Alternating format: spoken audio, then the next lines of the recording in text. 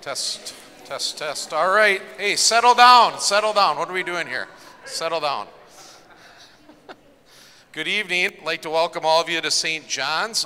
Many visitors here. See quite a few visitors from our sister church, Reformation. And so if you wonder what your pastor is going to look like in 25 years, that's it. His Uncle Mark. So Pastor Paustian from Reformation, his Uncle Mark Paustian. Also, look around where, there he is, Pastor Krieger, St. John's members. There's former vicar. This is also his uncle. So Pastor and Kate are here. So welcome. We're just really privileged to have Dr. Mark Paustian with us. This will be archived on our YouTube channel for you to share and to watch again. And I'm going to read this as a way of introduction from our Facebook, and Pastor Paustian wrote this. Mark graduated from Wisconsin Seminary in 1988. From there, he was called to an exploration mission start in Rockford, Illinois, where he served until 2001 through the building of a gorgeous sanctuary for New Life Church in Rockford. He's been teaching at Martin Luther College in New Ulm, Minnesota since then, and currently specializes in the areas of interpersonal communication, Old Testament Hebrew, apologetics, and homiletics. Mark holds 2 master's degrees and a PhD in communication from Regent University. He's a frequent presenter, has written books on witnessing and on worship. Mark enjoys world travel, music, and the outdoors. Mostly, he's a family man. He's been married to Constance Nee Kroll for 33 years. Together, they have 2 daughters, Abby and Hannah, and 2 sons-in-law, Keenan Smart and Joe Rodewald. I'm holding one of Dr. Paustian's books in my hand, Devotions for Christian Worship. We bought a number of these copies for new members, and there's a table of them in the entryway, so grab a copy on the way out. That's a gift from St. John's if you want a copy of this awesome devotional book. So, Dr. Paustian is going to go to about 7:25, and then we'll take about a 5-minute break. You're all invited to stay for the 7:30 prayer at the close of day service, but don't feel obligated to attend that. There'll be a time for you to leave after the presentation before the service. Dr. Paustian, let's give him a warm St. John's welcome.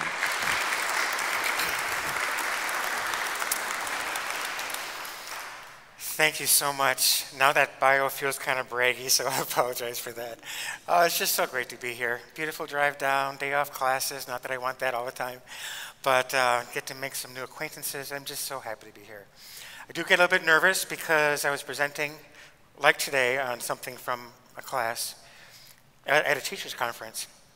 And a student, I actually used to like this guy. The student in the front row, I said, "Hey, Nate," in the middle of my presentation.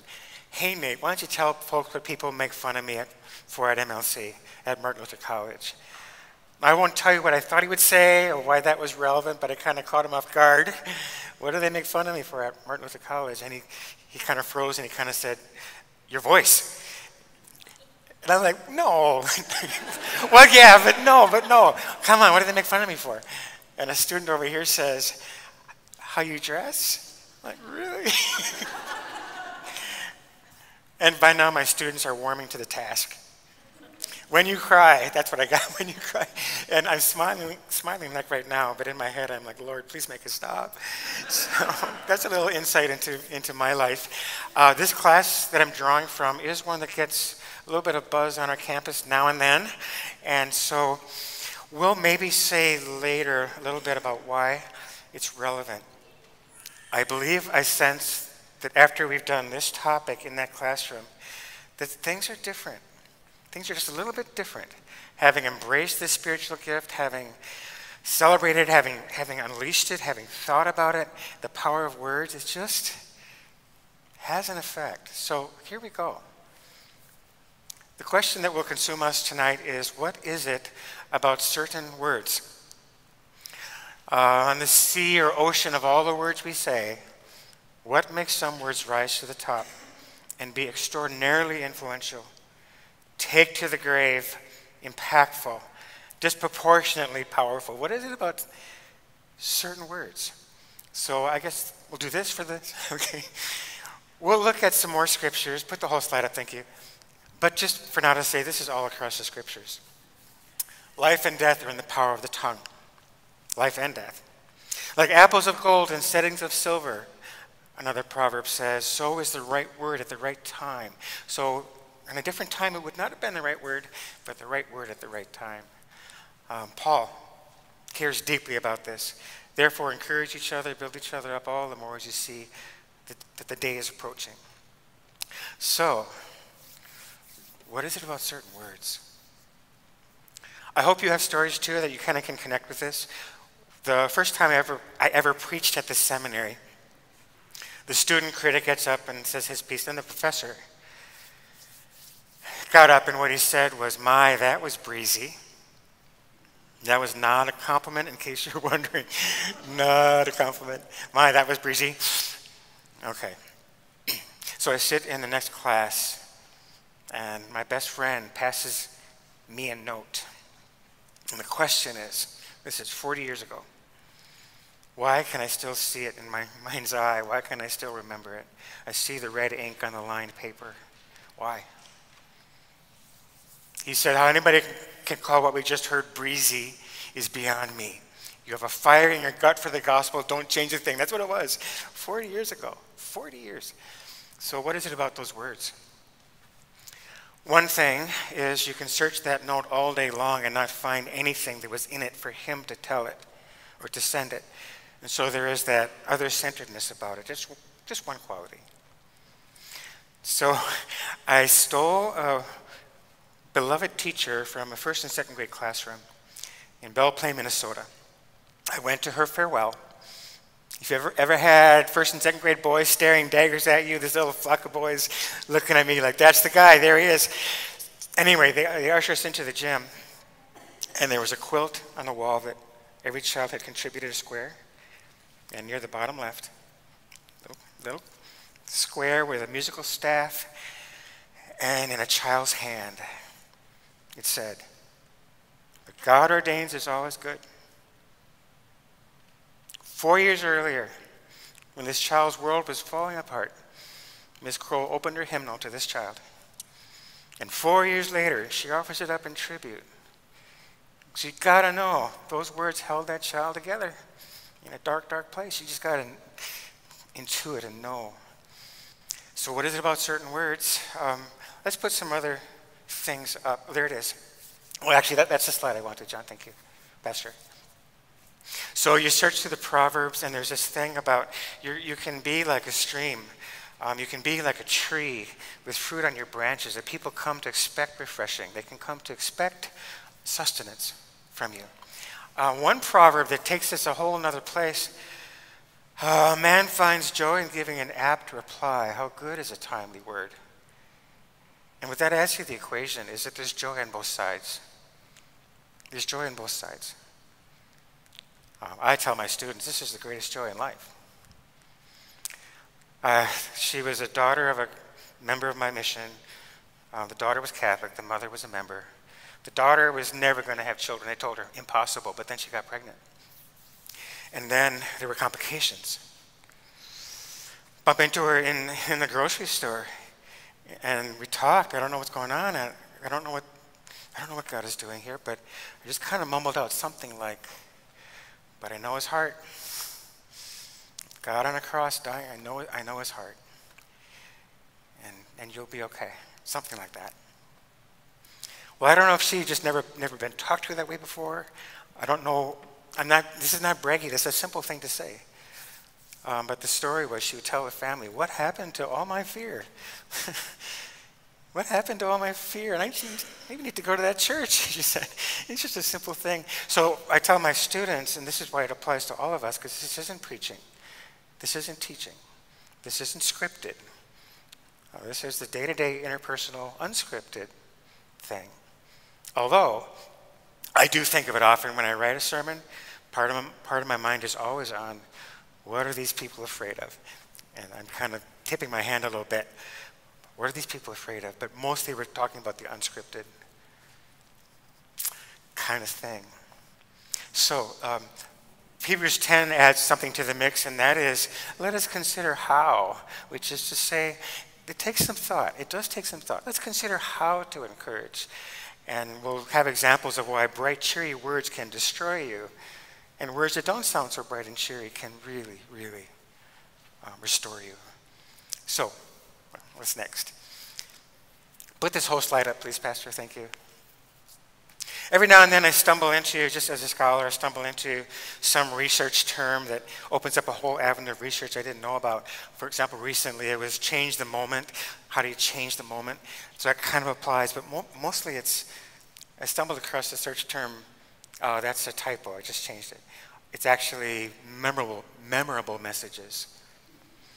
Memorable messages.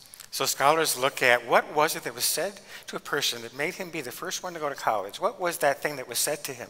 So there's other people that are interested in this, what I'm interested in. How did we retain an at-risk student? What did somebody say that kept him in the game? Why did you want to be a doctor? Why did you want to be a farmer? What was the thing that somebody said? Or for my own students, teacher, pastor, what was that? And it's just kind of heartening, kind of warm research. Rescue from despair, stay in a marriage, don't leave these kids. What did somebody say? So very similar interest, but we can do way, way better with what we have at our disposal. A former student became a good friend, dreamed of being in the Air Force, but the physical revealed something that wasn't going to go away and disqualified him, and it threw him into a pit of despair. Disproportionately was he despairing over that event. Some pastor said to him, of all the things you say, why was it this? Some pastor simply said, his name was Mark. Mark, are you baptized? Mark, are you baptized? You've got to have a Lutheran soul to know why that was the thing, that was the pinprick of light at the end of a dark tunnel. He would say it saved him. So, others are interested in this area, the power of words. We have a special interest and special things at our disposal. There it is.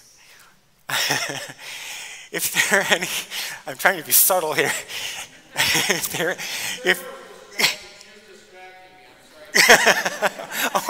Throw somebody under the bus, will you? If there's any linguistic scholars here, I'll put an asterisk by this one. The point is, I want to talk about the etymology of the word in Greek. The asterisk is that we don't really think about etymology as we choose our words. We really just choose words based on how they're used. But Greek does put words together in its own kind of way, builds words, and so maybe it's okay to mention the etymology. Para, come alongside the runner. Kalao, call to him, call to her. So some people think kind of a coaching almost, because there's a lot of different things you might end up saying. But to come alongside and to say something. So you can't tell now, but I was a diehard runner back in the day. But you can't tell now. But I really, really was. I was biggest race I was ever in.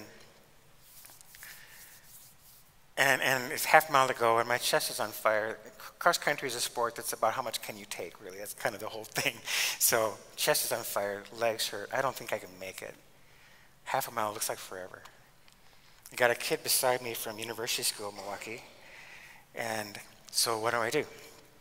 I say to him, man, I feel great. Let's pick up the pace and finish together. That's what I said. So really cheery words. But he died, which is running lingo. He didn't actually die. But I went fast about 2 strides, and then he slowed down almost to a walk. At the end of the race, he said to me, don't ever talk to me in a race again. Because what happened was what was supposed to happen, and that is that his chest is on fire. It really hurts. Legs are burning. He can't make it. The kid beside him is doing fine, just fine. And so it just destroyed him. So happy words, not being exactly encouraging. Get the idea? The reason to tell this story really is to take it to the book of Acts for a second. The Apostle Paul, one more thought. So I went to school for my PhD in a program of wonderful scholars, Christian scholars out east in Virginia. But there was a bit of a vibe there. It was kind of like this all the time. And woohoo, and the song maybe, Oh, I'm happy, happy, happy, happy, happy all the time. Oh, yes, I'm terrible song for children. Don't have them sing that song, please. But that was kind of the vibe, happy, happy, happy. And I thought, if I lived under that, so happy, so cheery, I don't know if I could even stand it. Because I find it all very difficult. If that's what it means to be a Christian, I don't know. Am I? And so here's the Acts story. Apostle Paul goes on his first missionary journey, does a little kind of curl through Iconium, Lystra, Derbe, and then goes backwards through those churches on his way back home. And of course, Paul would not have wasted the moment, but he's going to preach and preach and preach on his way back. But all of whatever that was, the writer Luke summarizes in one sentence, captures all that preaching in one sentence. And the sentence is, we must go through many hardships to enter the kingdom of heaven. We must go through much tribulation to enter the kingdom of heaven. And I think, why is it so hard? Because it has to be. We're going to follow Christ and stumble along under a cross of our own and imitate our Lord in his humiliation. How it must be. First the cross, then the crown. So there's my example of the words are not cheery. They're not bright. But they are, well, Luke said, Paul encouraged the churches. They are encouraging in a profound sense. And so let's get more into what's going on here. Go ahead. So could put the whole slide up, thank you. First time you get to hear a sinner talk is kind of instructive. Now we're not using the story of the garden as allegory. They literally jumped into the bushes, and this is what the first sinner said. I was afraid because I was naked, so I hid. There's a lot that's new here, a lot that we've never heard of before, experienced before. And not to be allegorical, but to say there's a pattern here that does play out in certain ways, even for us. So next slide, please. The new emotion is fear. The new strategy is no one better see me as I am. Or the new motivation is nobody better see me as I am, and so I'll hide who I really am, is the whole new strategy. And so, yeah, this is not psychobabble to say that the new reality for the sinner, beginning with Adam, the new reality was to be unacceptable. Not just to feel it, to actually be unacceptable. There's way more going on in here than, loving God and loving people. And if anybody saw that, you would just turn away. You would just turn away if you ever saw that. So I better hide. So the social mask is just a kind of very simple communication term for the way I decide to put myself out there. The social mask has two really critical purposes. I feel like survival, when it is to get as much approval as I can, to avoid rejection as much as I can, because that feels like dying. And I tell students, I have this sentence where I always often say, we had different degrees of success at that, you and I. Some of us figured it out in a way, some of us didn't. And the room gets really quiet. Because nobody gets a pass from this dynamic, if you really knew. Now, the answer isn't to strip people's masks away. That's not very kind. So I know why you are the way you are, and I know what's going on with you, and I know what you're afraid of, and to play psychologist is not what we're looking for, but something much, much wiser than that. So go ahead. That'll make more sense later. So it's really simple to say, the essence of encouragement is words spoken to the fear that somebody hides inside. So every example I can think of, now we should probably say fear here is kind of a catch-all for all the negative stuff. It really kind of a catch-all for shame and inadequacy and isolation and just the whole range of things that people go through. And the examples I can ever think of where these words were disproportionately powerful, I can't think of an example that this doesn't fit. That the word spoke to the fear somebody hides inside. There are other things surrounding the process, like I've got to be credible, I can't just say anything, cheer people up or whatever. No, but the runner in the race can't make it, and the words I say to him just stir up that fear. He's not going to make it. And you're in a class, and you heard your first sermon was terrible, and what are you afraid of? Of course, it's not rocket science what you're afraid of, but someone found the grace to speak to that. Little child's life is falling apart, and her teacher opens her hymnal to her. What God ordains is always good. So we're not really after what will happen anyway. We're not after making people feel better. That'll probably almost always happen. But we're really after something much more profound and much deeper, and that is to get back in the race. Back in the race. Don't you give up. Back in the race. So we'll, again, make that make sense as well. The words spoken to the fear, somebody hides inside. Go ahead, let's see what's next. So consider the home run of biblical encouragement is absolutely the gospel itself. Adam and Eve are bracing themselves for the flood of rejection to come washing over them from the one they were designed to enjoy. The ultimate one is going to reject them and again wash over them in waves. And that will be dying. And what comes instead is that first mysterious but yet relatable gospel to Adam and Eve. The enmity would not be between God and Adam and Eve. It would not be there. He moved it between them and the devil. The relational message is, I am still your God. I'm on your side. I'm going to do something about this, is the relational message. And when they first heard that, they came alive with that. And when you first got that news, that your God is unspeakably good, and that you can trust him in everything because he's reconciled you to himself in Christ. When you got that message from the ultimate one, you came alive. And it's what keeps you alive. Every time, it's the kindest thing to do for a person is to say those things and etch that message sort of in the bottom of a soul. And so gospel is the home run. I don't often quote Dietrich Bonhoeffer. If you know about the German Lutheran pastor who was assassinated right near the closing days of World War II for trying to assassinate Hitler. Quite a story. I don't quote him much because I don't always know what he means. He's using words that sometimes not sure, but he wrote quite a gem of a book. It's called Life Together. It's about his days in an underground seminary during World War II. And the book is about why I need my brother. That's what it's really about. Why I need my sister. Fascinatingly, the book opens up in a very timely way for us and says, the physical presence of other believers is what a gift that is, a physical presence. And he thought about that all through COVID, to be in the same place with my brother and sister, just all by itself. But then here's what he writes about. He says, I look for Christ in my heart, and I can't find him. Its faith is not made to look in that direction.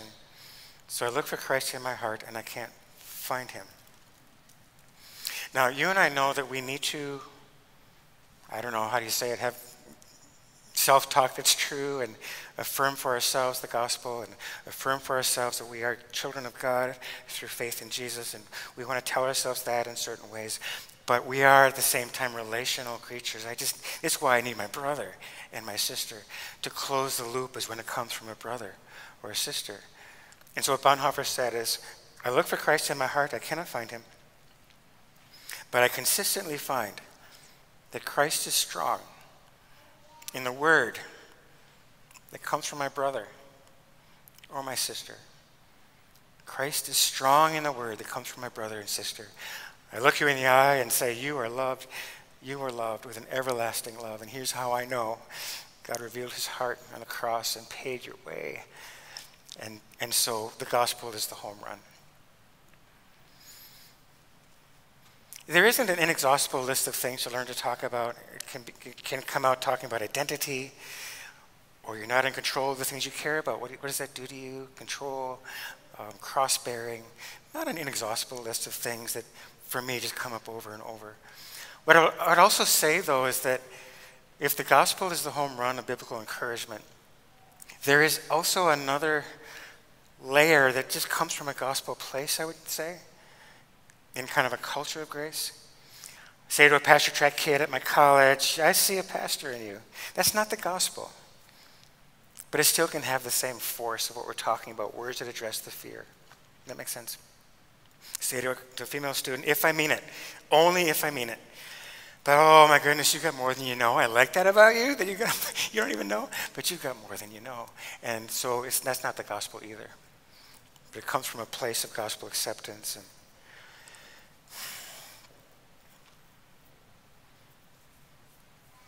so I had a student in class.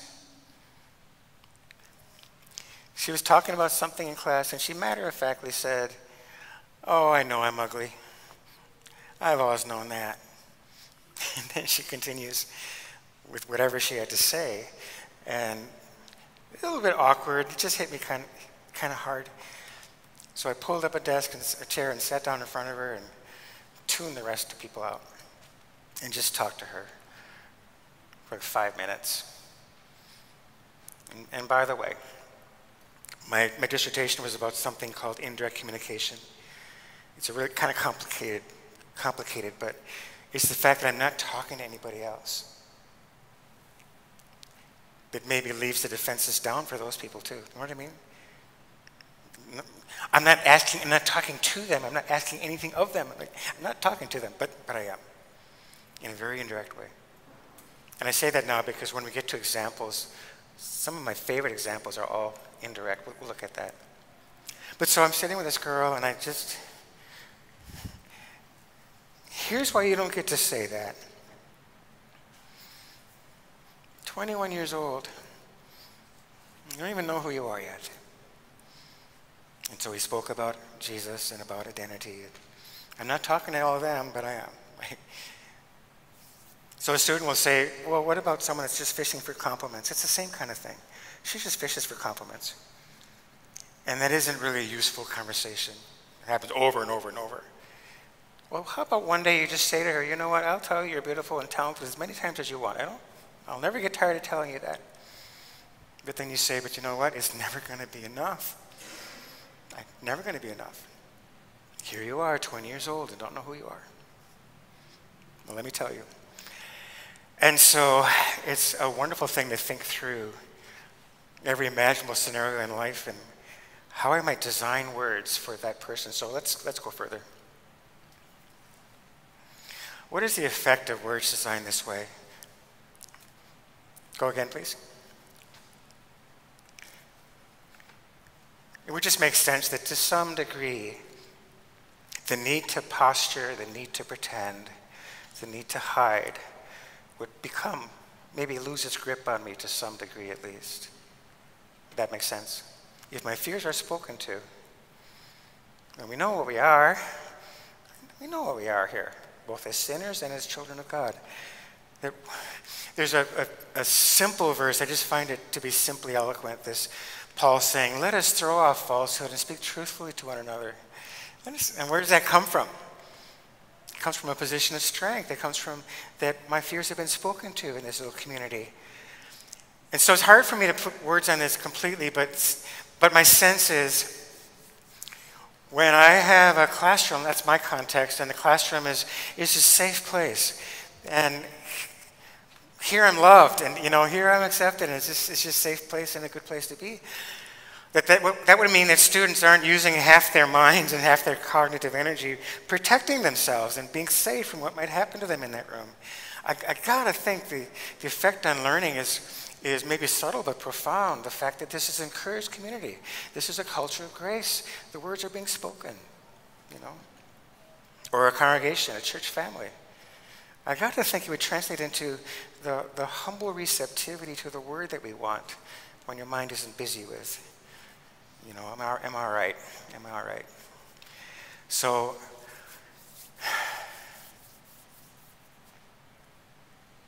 let us throw off falsehood and speak truthfully to each other comes from having a genuinely encouraged place. Let's advance the slide. How do people let you know that they are hungry for words? First of all, You don't need to know why, but I found my adolescent life to be super hard. I wouldn't go back for all the teen China. I just wouldn't. It was hard. And I know that if somebody, I know that I could have told you exactly what I wanted somebody to say to me. I couldn't say it to myself. I could try, but we're relational. I need my brother, I need my sister. I could have told you what that was. And I said that much in a class on this, and a girl came up to me after class, visibly shaken. And her story was, I was in 7th grade when it all fell apart for me. I was in 7th grade. It all fell apart for me. And she is, through tears, saying, why didn't anybody see me? Why didn't anybody say the obvious thing to me? It wasn't all my fault that my family fell apart. Why didn't anybody see that? Was it not obvious?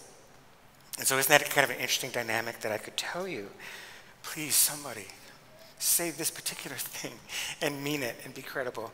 And so if you were to enter the social milieu and say, I got my radar tuned for people are hungry for words, what would I see?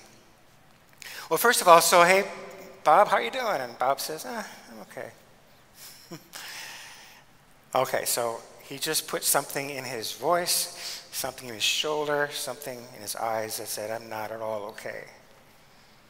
And my sense is that it's like taking the mask and pulling it back a little bit, showing a little bit of a hint of it, and it's kind of wondering, you gonna catch this? You catch this? Because I'll show you more. So Superman had a mask, social mask, that was called Clark Kent.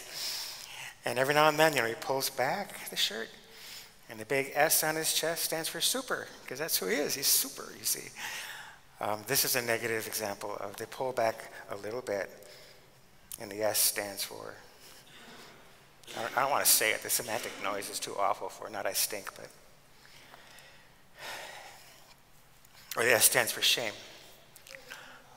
I for inadequate. Whatever. A for alone. How's that? A for alone. And they pull back and reveal who will see, who will notice, who has words.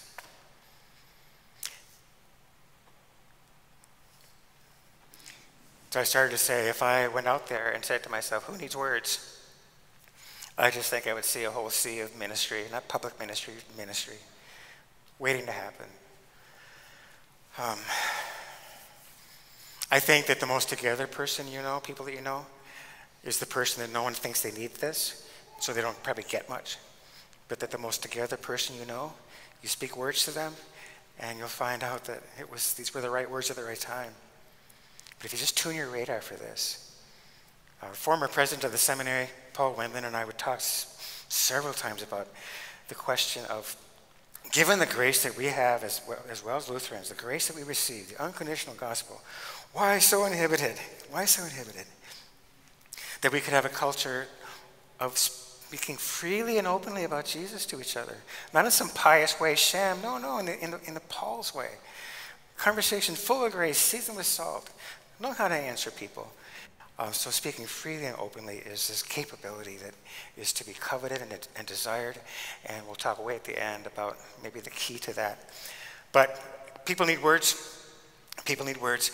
So if I said, characterize the communication taking place and show the arrow, that would be like social scripts. How you doing? I'm fine. How are you? And people kind of bumping into each other socially. And are we saying that's bad? No, not at all. Could that be encouraging? Sure, a little bit. You come into a place that you're accepted and you're dealt with warmly and people light up for you, of course. People light up for you, of course. That's encouraging on this certain level. Not what we're after quite yet. Next slide. So this would be to try to diagram me talking to you from my social mask. So me talking to you out of my need to have you think I'm awesome or something like that. Me talking to you out of my need to have you think I'm a fine pastor and all that. And so out of that, I speak words to you. And could that be encouraging? Sure. I mean, if it's the word of God, then the fact that I'm insincere, it just still isn't what I'm after, the kind of communication I really, really covet and want to nurture. So that's the next slide. So the middle circle doesn't have to be the unacceptable core. We're just saying it's genuine. It's not coming from the mask. Let's say in good old C.S. Lewis, self-forgetting. In self-forgetting, that kind of humility, I actually see you and perceive you and think what it might be like for you, the first sermon you preached, that you got this, and I see you. And me not talking out of my need to have you think anything at all, because I'm not thinking of myself in that moment. Not talking out of my need to have you think anything at all. I sent words in. I just sent words in and do the best I can with the wisdom I have. Don't always know what the effect is. Don't always know. But that's what we're after. Just to put a picture to it. Okay, so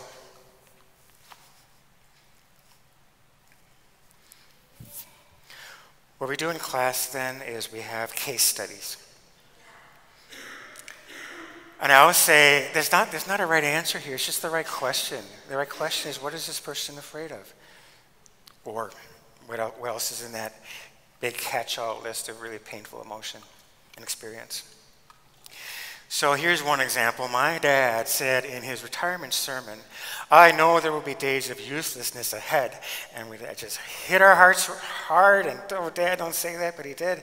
And then many years later, has a stroke, uses a walker, depends on his wife for everything. To strip the mask away foolishly would be to say, don't laugh at this, I don't mean it to be funny or flippant. Would you say, boy, Dad, I bet you really feel useless now? That would be stripping the mask away. It would just be an unkind and foolish thing to do. So I turn students loose on this question. What would you say? And we find that there's layers and layers and layers and layers. So this is a lecture series, so I get to just lecture. So let me just give a couple examples.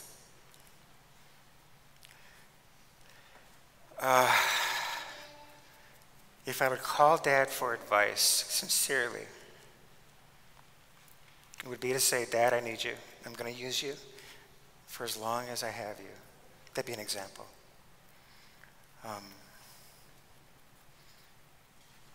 Students will say, well, just tell him he's going to heaven and tell him he's forgiven. And I say, amen, hallelujah, thank you for that. Because I always say to them, I hope Professor Frederick, my colleague, doesn't mind this. I say, imagine Professor Frederick. He's kind of our guru, just so smart, so wise. And so imagine Professor Frederick, he's in the hospital. And he's on his deathbed, and you are called to go and be by his side. And I say, what in the world would you ever tell that man he doesn't already know? And if that's what your thought process is, I just say, that's a miscalculation. Tell him his sins are forgiven for Pete's sake. Tell him heaven is open. Sunday school truth. There's in this encouragement thing, there's what I like to call a simple eloquence born of love for the gospel. And the love for the gospel is born of the need of the gospel, but a simple eloquence. My dad was a pastor when our college of pastors was in Watertown, Wisconsin.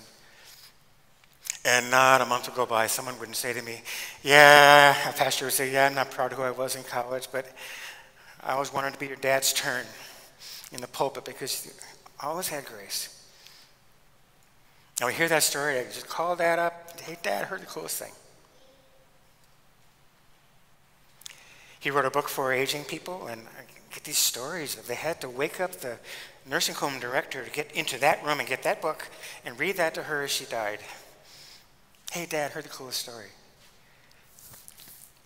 And the secret to my father was our last Christmas, no one saw this coming, but our last Christmas, a box comes from NPH Publishing House with his book, with a new cover. No one saw this coming. And the way he sat in a corner and wept, that's a clue. So pastors say this, pastors say that, and hey, Dad, coolest thing. And the message is, Dad, you lived a significant life. And the gospel that you love dearly is living on beyond you. That's what that meant. All kind of, cute by that bit of memory. I wrote a paper on vocation, and I put one line in the paper that was for my dad. He was my biggest fan. I knew he'd read it. I knew he would know that I wrote it for him. We would never talk about it, but this one sentence is in this paper. And the sentence simply is something like this, about the vocation of the elderly. And I just said, one of the most important things a man does in his life, he shows his family how to die. How to die cheerfully and confidently for Jesus' sake. And Dad, we're watching you. This is such an important time in your life, and you're blessing us. So all these examples that you notice are all kind of indirect, asking for advice. So let's try another one or two. This one I dared to do at a conference, ladies' conference years ago, and we struck a nerve. We talked about this for, I think, 45 minutes, just this one slide. So that was a mistake on my part. So I love the example because you can see what it is. This is a true story, too. She struggled for 3 Sundays. She's there by herself and all of that. On that 3rd Sunday, or the 4th one, let's say, Ruth, God bless her soul, turned and gave a look to this woman when her child was being loud. And the look was not a pleasant look. And church is over, and she walks to her car. And your instinct kicks in that if we don't go talk to her and say something, she'll never come back. It was that awful. So, case study, my students, what would you say?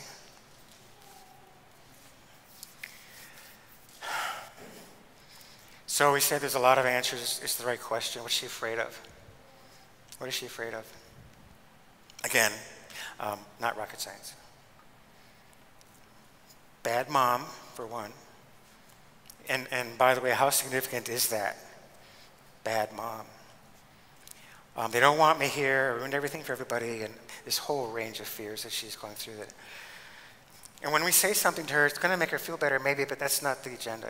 We want to keep her going because this is so hard. And why am I by myself? They're all wondering, what did I do? What did I do that I'm by myself? How did I mess up?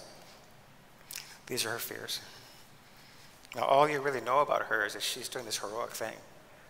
That's all you really know. She never gets a break, ever, ever, ever, ever, ever, ever does she get a break.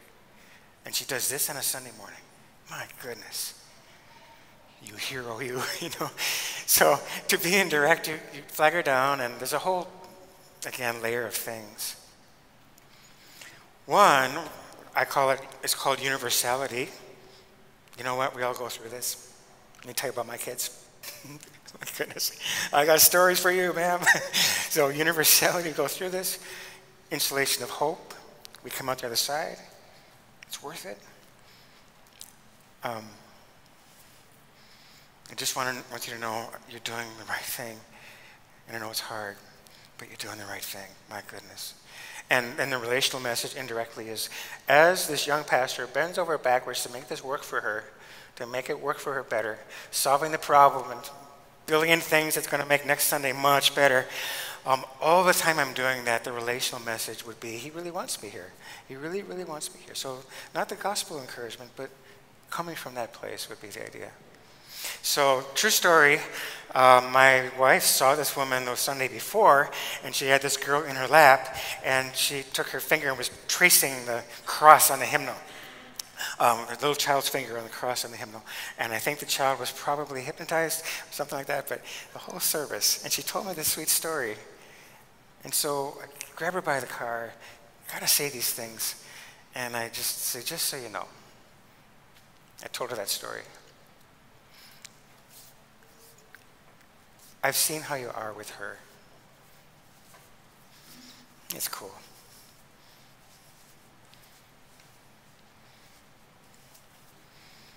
You think I'm looking at a bad mom? Think again. Not that anybody's perfect, of course. One time I talked to a seminary professor. No, I'm sorry. Had a speech on this, and a student was a daughter of a seminary professor. She's on the phone with him, and she has this thing in her head. She's supposed to come up with a story about biblical encouragement. So while she's talking to her dad, a seminary professor, talking about all of his burdens, and he can't get this done, and how he's going to get that done, and in a pause, she just says, "You know what, Dad, I don't think I ever told you this, but I'm really proud of you." She said, "I don't think I ever told you this, but I'm really proud of you." And she said, "My dad is never speechless. He's never, ever speechless."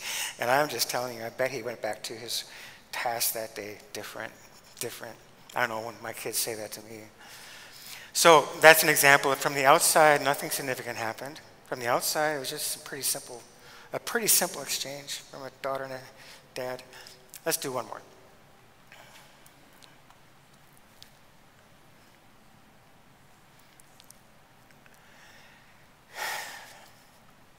I think this is an example we kind of said before.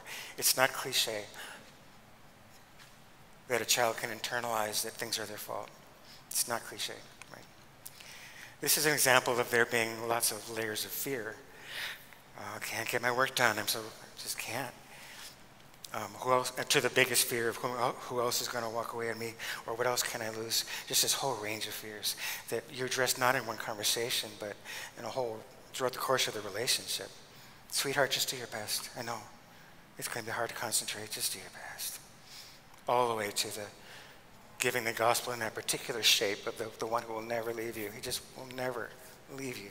Never, never. And it's going to be okay because Jesus is alive, you see. So just that's what that example is for. We could talk about it a lot. Let's get to 2 final points. Okay.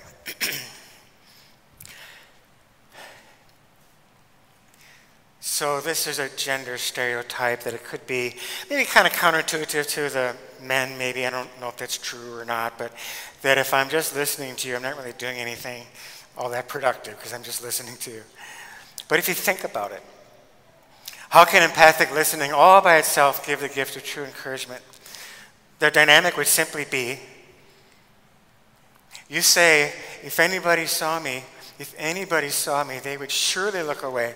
They would surely turn away and reject me. And empathic listening all by itself says, I see you, and I'm not turning away. And best of all, it comes then after an hour of listening, that 5 minutes of Sunday school truth. You're loved, you're loved. Everlasting love. So that's what I like that one for. One more point. We'll call it biblical delight.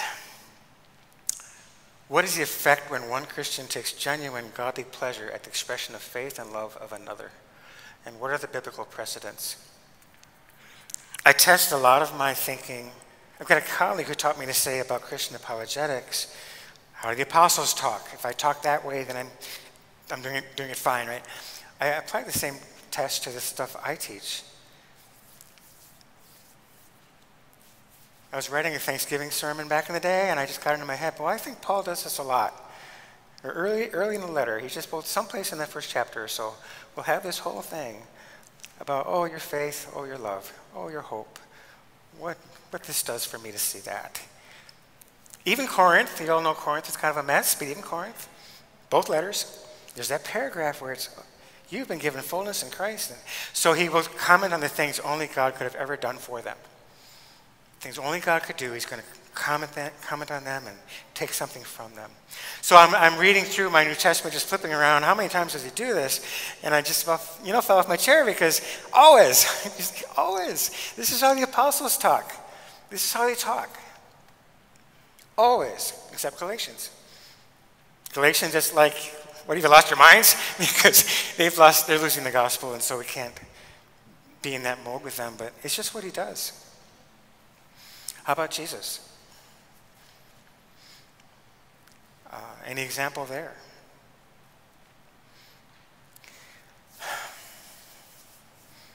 There's these times, that Jesus just bursts out with, oh, this is faith. The widow put her last mite in the offering, and he does not let that moment pass, but he gathers the disciples around to say, did you see what she did? He doesn't let it pass, but he comments on it. That was everything she had, he says. There's one time, if I have this right, I should have double-checked. Jesus, full of joy in the Holy Spirit, tilts his head back and looks to the sky. I thank you, Father, Lord of heaven and earth. This was not revealed by men. You've hidden these things from the wise and learned and given them to children. Thank you, Father. And there's this bursting delight of Jesus. Why? Because somebody actually knew who he is. Somebody actually knew who he is. You're the Christ, the Son of God. And he takes real pleasure from that. So it's like for our teachers, I'd say a little child in the classroom, did a brave thing or did a compassionate thing. And I'm going to say, you're just going to let that moment pass? Take the child aside and say, you know what?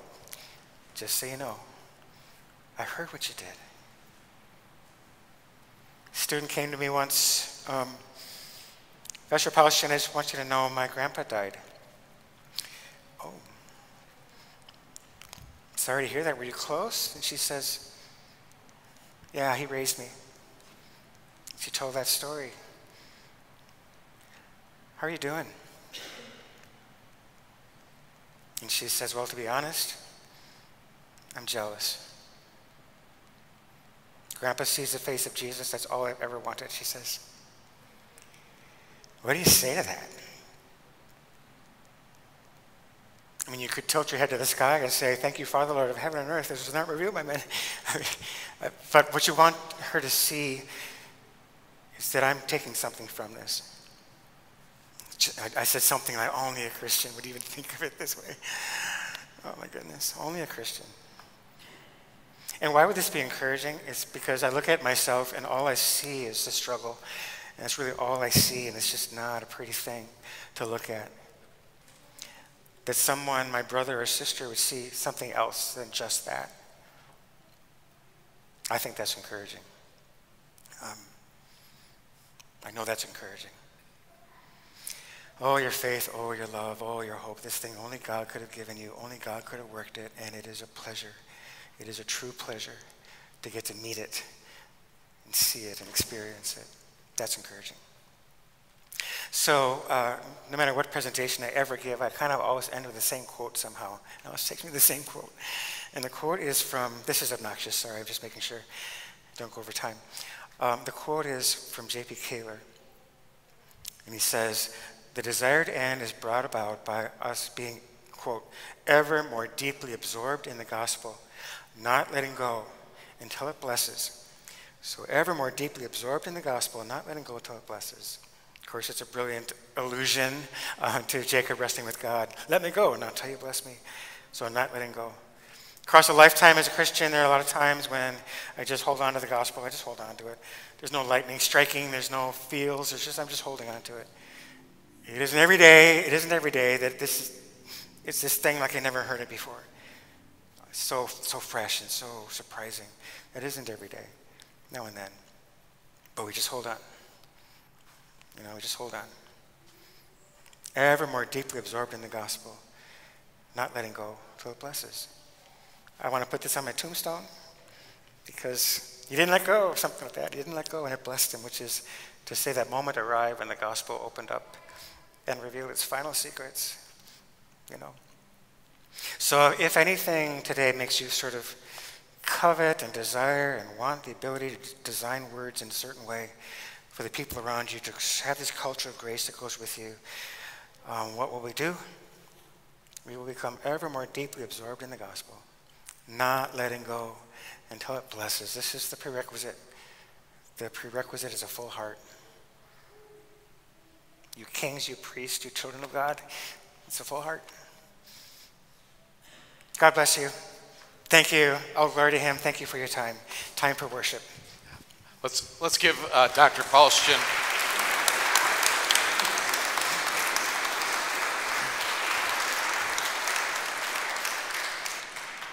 In my prayers tonight and maybe tomorrow morning, thankfulness for the encouragement of the gospel. Thankful for such a gospel-centered servant who our future pastors and teachers and staff ministers sit at his feet And you think about students from our congregation, you think about Paul Wagner and Josh Fish and Elizabeth Oakland and their classmates who are thinking of saying to the Lord, "Here am I, send me," that they get to be filled with this day in and day out. May the encouragement given us this evening, then who in your orb, who in your little circle, who can you be such an encourager to tomorrow, this week, to Jesus' glory? So we're going to start church in about 4 minutes. You're free to leave, and so thank you, Dr. Paustian. We'll start church in about 4 minutes.